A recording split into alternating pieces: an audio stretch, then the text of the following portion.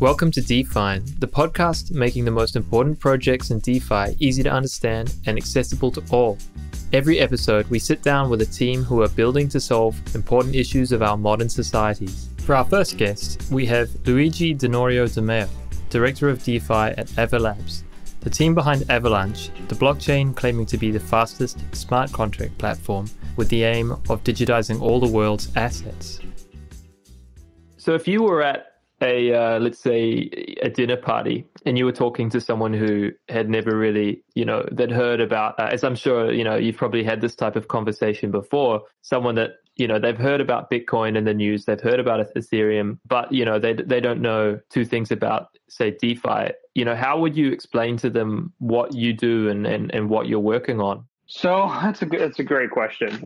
In terms of kind of what I'm working on particular at Avalanche is, especially if you want to take it into the context of Bitcoin, I kind of view Bitcoin as this entry level opener for everybody. It was the easiest to understand. It's still, to me, the most dominant in all of crypto because the story behind it's quite powerful, frankly, of how it started and kind of how it still continued to operate from a decentralized aspect. But I think, as we've continued along this path over the past 13 years, 14 years, something like that, we've kind of understood that there's much more to do with blockchains than just having a store of value or digital cash as they originally intended it to be.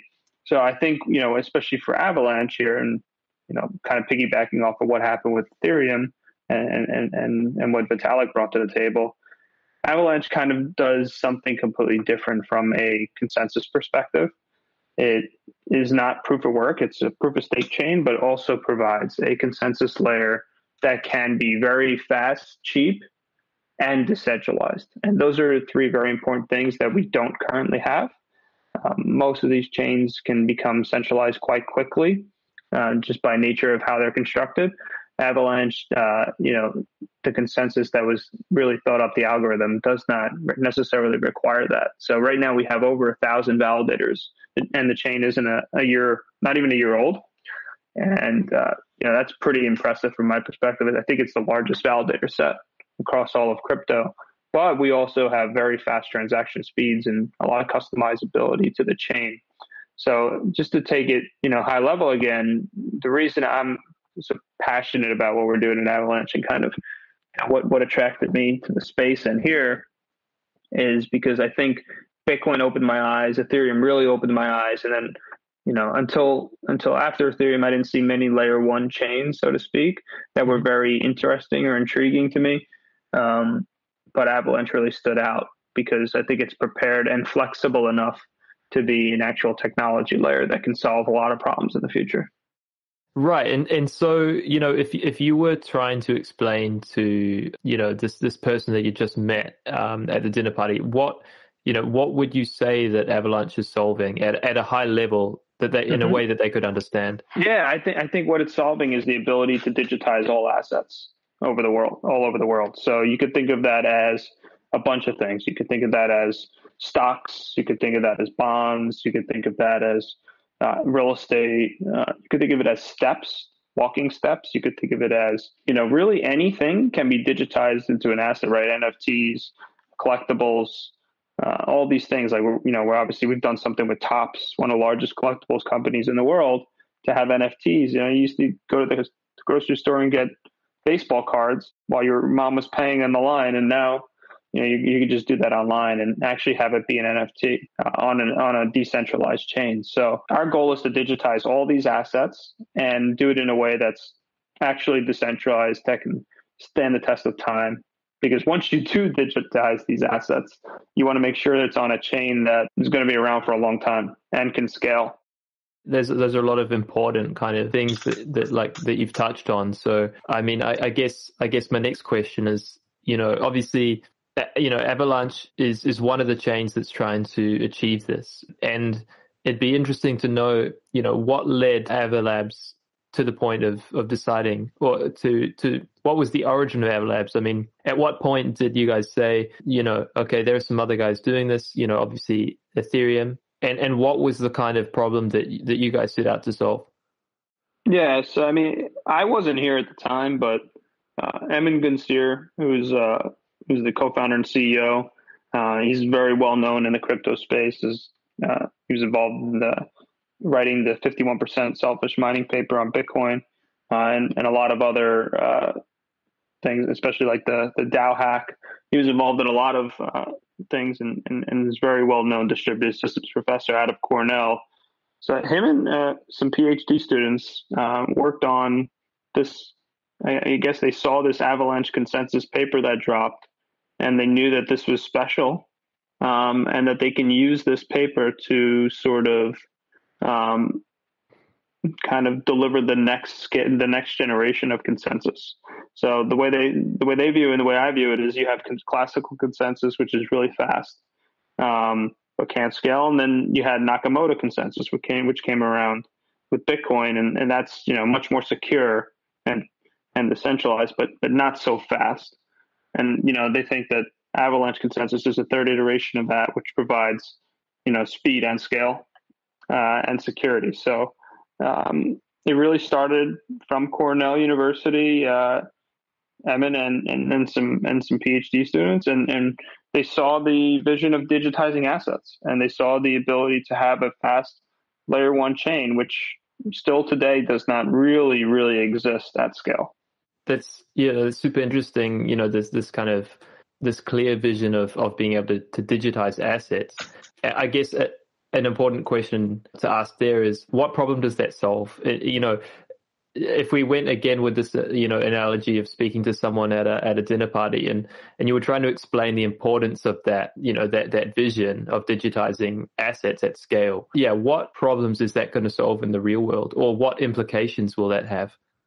Yeah, there's a lot of implications. It's a good question. So, there's a lot of problems with the way the internet is kind of constructed right now. You think you could think of like Facebook, you could think of all these giant technology companies which currently own data on all their users and monetize that data. Obviously, with what we're trying to do in the decentralized world is we're trying to decentralize all that power out, and such that it can't be monetized at the user's expense, but rather they can benefit from all the things that they're doing online. So that's an overarching goal. Facebook being one example of something that or even Uber, Airbnb, all these things are effectively middlemen, and that's essentially what a decentralized protocol is. Like you think of something like Aave. Aave is a decentralized protocol that connects lenders and borrowers across crypto. Now, there's no reason you can't have something like that for Uber, and not have to pay a fee to the corporation, but have that actually get paid to the protocol and everybody. One example I like to use is, imagine all the Uber drivers owned all the Uber stock when Uber had the IPO, rather than all the investors, right? I mean, that's kind of the difference, or one of the big differences between crypto and essentially the way the traditional world works. It's where you kind of get paid for your work and you can benefit from being an early adopter. And I think that's incredibly beneficial. And that's something that can be done on Avalanche. Like we have this feature called subnets, where you can effectively set up your own subnet. Let's say you're Uber and you want to set up your own subnet, and you can customize criteria on many things, such as like jurisdiction, or whether or not you want them KYC. These are all things that are programmable and can be much faster than like 4,500 transactions per second. So that's like similar to sort of a permissioned versus a permissionless. Yes, but there's certain nuances. Like, right. You can also validate the main chain if you're a validator of subnet, and but you can also create your own token on a subnet. There's a lot of customizability that'll be coming out and be announced shortly. But yeah, it's pretty exciting stuff. Yeah, definitely. So, I mean, just to touch on a couple of those ideas you mentioned, so do you see that, like say Uber and Facebook and these other companies that you mentioned, do you think that the shelf life of kind of centralized companies in the sense of centralized in the sense of how they treat user data, do you think that the shelf life of these companies is limited? Oh, that's a good question. I'm not sure if it's limited. I think there'll always be some sort of intersection between the traditional world and kind of what's going on in the crypto world right now. Hmm. But I do think that we'll the decentralized world will slowly eat away at kind of that moat. That moat. I think it's a good way of putting it. That the traditional world has. Like Right. it's very hard for Uber to compete with a decentralized Uber over time. So long as there's good incentives structured and network effects. And crypto's already done a good job at network effects. Hmm. Liquidity mining programs and other mechanisms have made it so it's pretty possible to kind of get network effects quite quickly.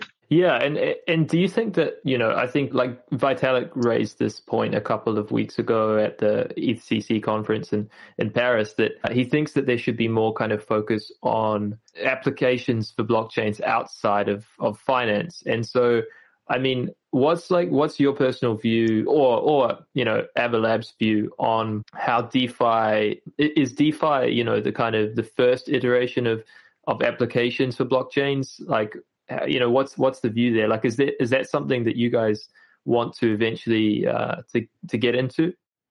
Yeah, no, it's a great question, and it's a theme that I think is top of mind for many folks. For me, a lot of what we had thought about in 2016 and 17, when Ethereum really started to gain some traction, of all the possibilities of what could be decentralized, Mm-hmm. none of that ever stopped existing. Meaning, like that, from my perspective, I never thought that that's stuff that we can't do anymore. Like that's all stuff that we can still do. So like, let's take a step back and think about decentralized Uber, decentralized Airbnb, decentralized Facebook, decentralized, Mm-hmm. all these companies can be decentralized. We just couldn't do it in 2017. We really didn't have any infrastructure. There was no Uniswap available. I'm pretty sure Chainlink mainnet wasn't live. There was no scalable layer one. So you really, even if you had everything lined up, even if Facebook themselves wanted to convert, you really just didn't have the infrastructure available to do these things. So I do Mm-hmm. think the next natural place to go in terms of what can be done is social. I think it's the most logical way to go. And if you think about it, you could do some pretty fascinating liquidity mining programs with social networks and really scale up the adoption quite quickly. And given all of the issues that social networks have had through elections Right. and all these things, it'd be really valuable to have a protocol, a social protocol, where I think of it like the UI layer could kind of be your filter. So if you want to view things, if you don't want to see hate crimes, you can have a Mm-hmm. UI layer that doesn't allow that to be seen, but the protocol itself wouldn't be stopping that, wouldn't be halting that information coming through.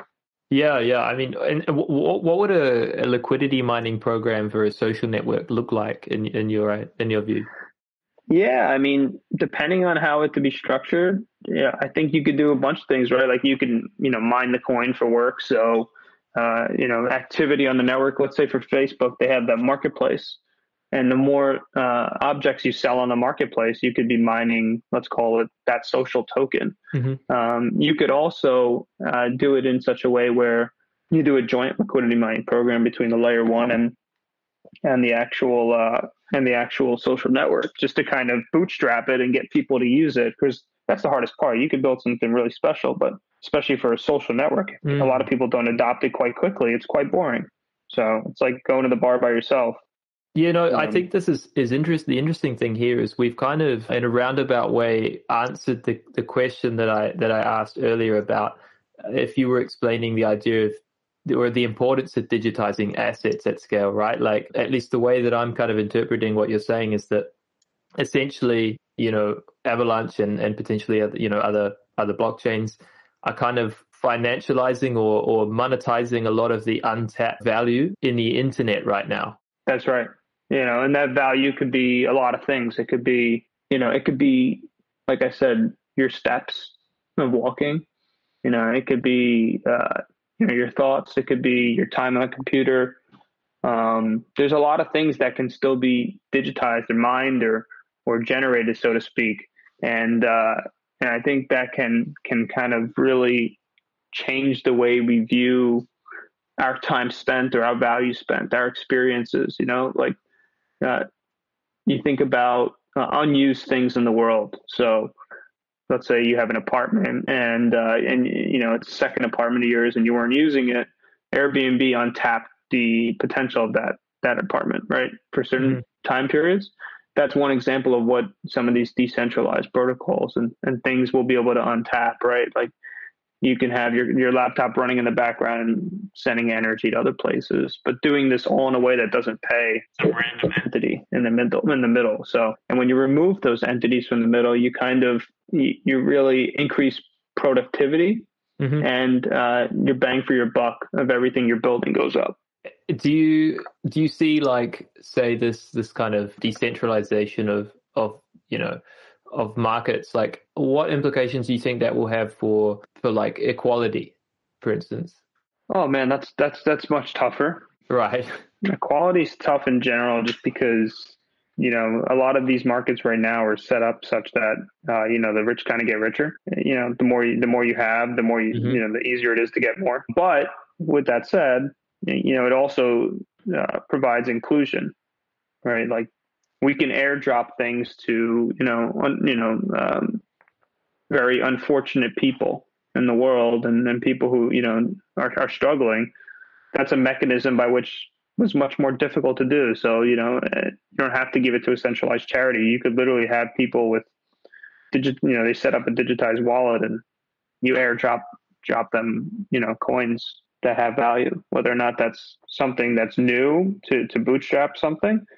I'm actually just making that up as I talk right now, but you can kind of think about like airdropping a soup kitchen, and their participation can kind of be done by that. But like that's something that can happen. But in terms of equality, the biggest benefit of crypto for equality is like for me to protect against nation states and inflation. So you think about the ability to buy a stable coin in Venezuela or a place that has very high inflation. That's just something that was very difficult to do. Only a few years back, there was no way to really diversify, or it was much harder to.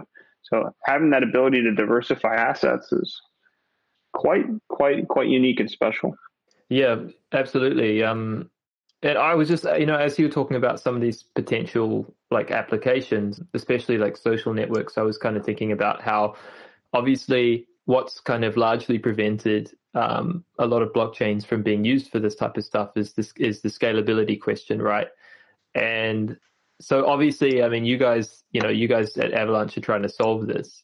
One kind of question I had is, at Avalanche, how do you guys view, there's a lot of like speculation around, there'll be this kind of like .com style consolidation of infrastructure, and that there'll be your Googles, and there'll be, your Facebooks and your kind of your winners. And like at Avalanche, how do you guys view the future of blockchains, and where does Avalanche tie into that future?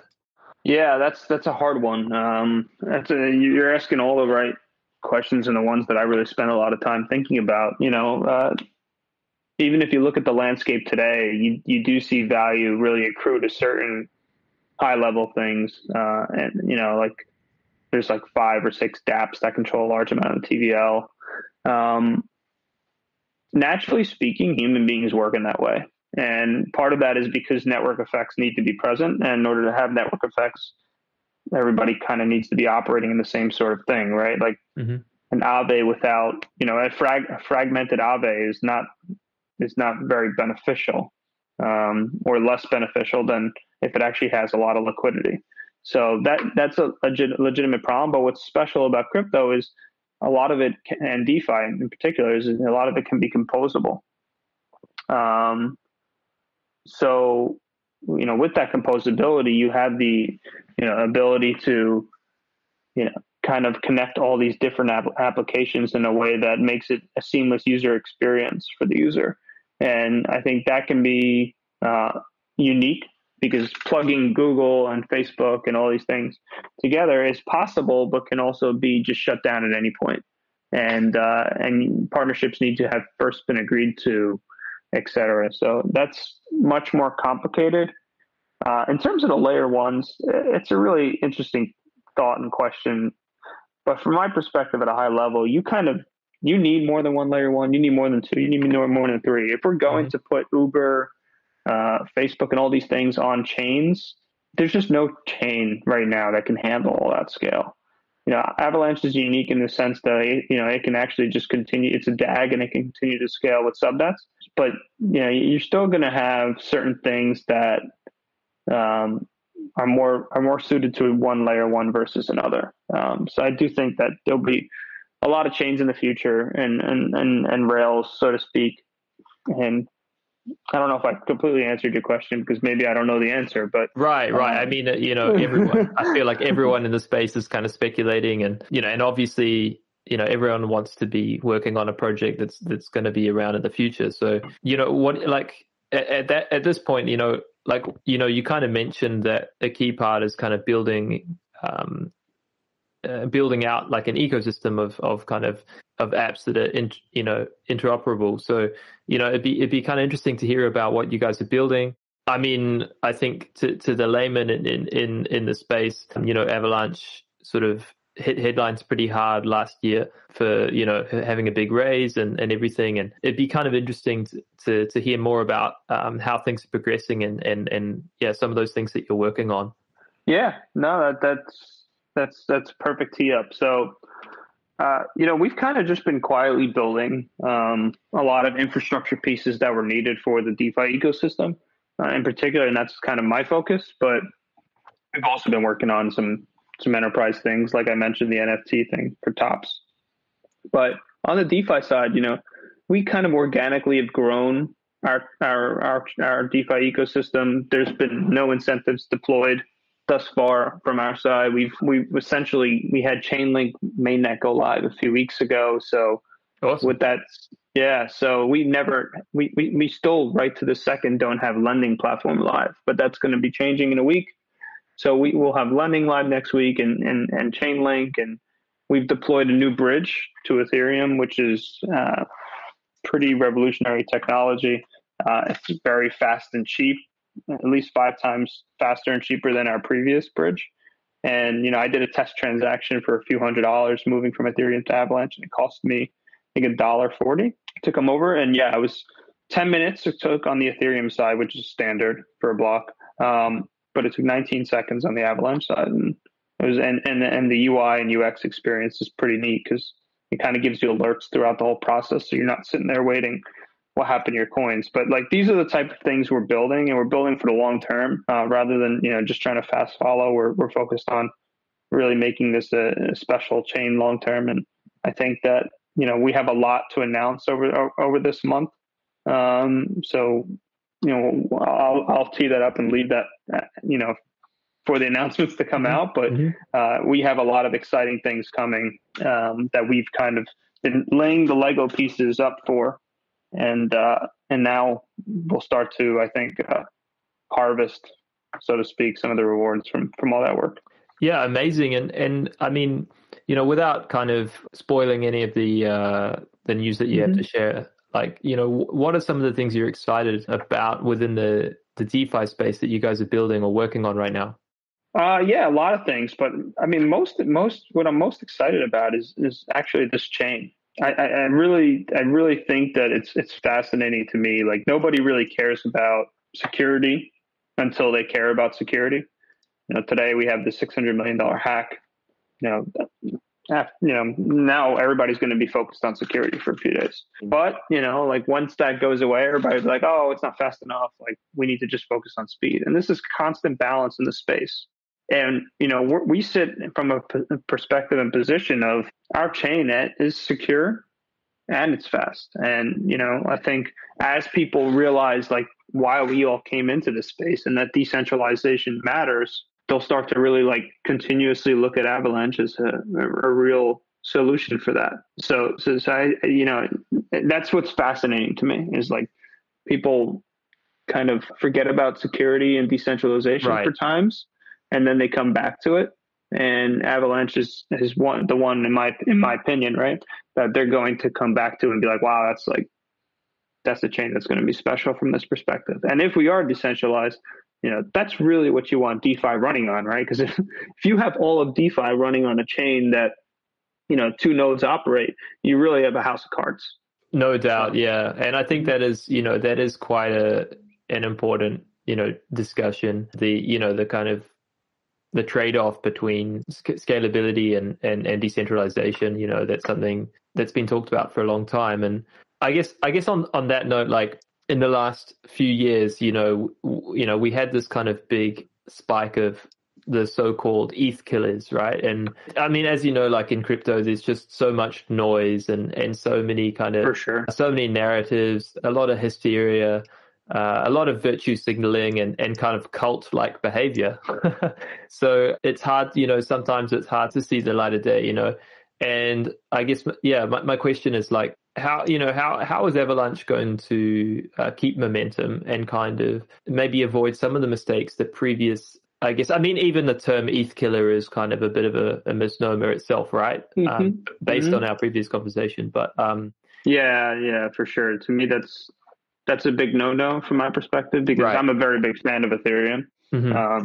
Always have been. It's what really got me thinking about the space. And I do think, from a culture and community perspective, they're unmatched. And there's a reason for that. It's more of an ethos, than just a chain. So from our perspective, I don't really view us as an ETH killer.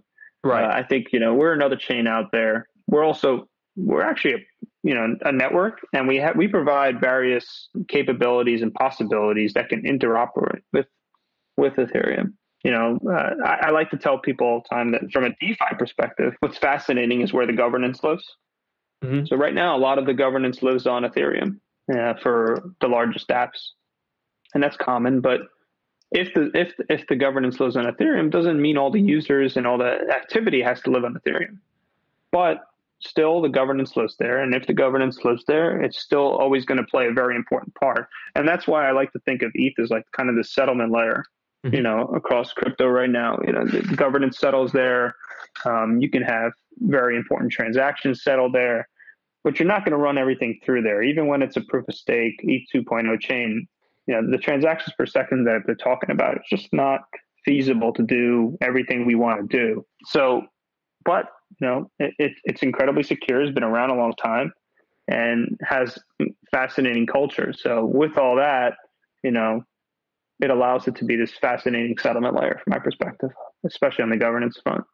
Right. It would be interesting to hear a little bit more about the level of decentralization that you were speaking about earlier in Avalanche, and if you could explain how that's achieved. Sure. Yeah. I mean, like I said, we have over 1,000 validators right now, and it's been less than a year since mainnet. So, if you compare that to some other chains, right? I think Solana has half of that, or roughly. Polygon has, very little. 20 or something? Yeah, something like that. But I think two or three control a vast majority of it. I think Phantom, similar, right? 2 nodes went offline and halted the network, if I remember correctly. For us, it's just different. And a lot of that's just because the way the consensus is designed. It's lightweight to run a node. It's not expensive to run a node. And the consensus is like it's basically random subsampling to achieve consensus. But it's this very fascinating algorithm that I really suggest people who are interested in these kind of things read, because it's unique. It's not, essentially there's no stated block time. Blocks can be mined at various rates depending on activity, so it allows the system to be flexible. It's also more difficult to have MEV because of the random subsampling, and the window to actually extract value as a validator in terms of time, speed, and just knowing when you're going to have the chance to is so much harder than other chains. So that's a huge benefit for Avalanche, relatively speaking to some other chains. So yeah, we think it's one of the biggest breakthroughs in consensus algorithms since Nakamoto consensus. Amazing. And could you explain just briefly how the consensus works? Yeah, sure. So essentially it's like there's all these nodes out there, and they kind of have some sort of random subsampling of what each node views as the next block. And As that happens, as they continuously subsample these random nodes, they're each like gossiping effectively amongst themselves. And with that gossiping, the way the algorithm is structured, they all kind of quickly achieve the same decision very fast. So from my perspective, it's something you wouldn't want for like, it's not the type of algorithm you'd want for like, let's say, trying to figure out how we should, I'm trying to think of the right way to put this, but trying to think of which stock we should invest in, right? Like we don't want groupthink and those type of things. But for consensus, you probably do want groupthink. Well, I don't know if that's the right way to put it, but you definitely want people to quickly be able to determine whether or not they're going to get to the same place together. And Avalanche allows that. It allows them all to say, all right, we were all going to get to, let's say the decision was red or blue. We're all going to get to blue. How do we get to blue the fastest? And that's kind of what it allows it to do that when you're trying to pick between two colors like red or blue. Right. And how do the subchains kind of tie into, how does consensus work with subchains? Yeah, well, the subnets effectively are customizable and can allow you to run any type of VM you want. Like our C chain is an instance of the EVM, right? But it runs on Avalanche consensus. So that's what, you're essentially running Ethereum, but on Avalanche's consensus. So that's kind of cool. But on the custom subnets, you can run any VM you want, but you also can specify which validators you want in a permissioned way. But those validators also need to validate the main chain. So there is like some skin in the game for them, so to speak. And you can also create custom coins on those subnets. And so that consensus layer is lightweight and it's able to be ported throughout the subnets and also on the main chain. Right. So you're saying that Avalanche can effectively run instances of other blockchains. Mm-hmm. So what are like some use cases of that? There's a lot of use cases, but like for me, it's I think about I keep going back to the Uber example. I think if you want to run decentralized Uber, you'd want to do it on a subnet most likely because you want to create your own coin. You want to have your own essentially.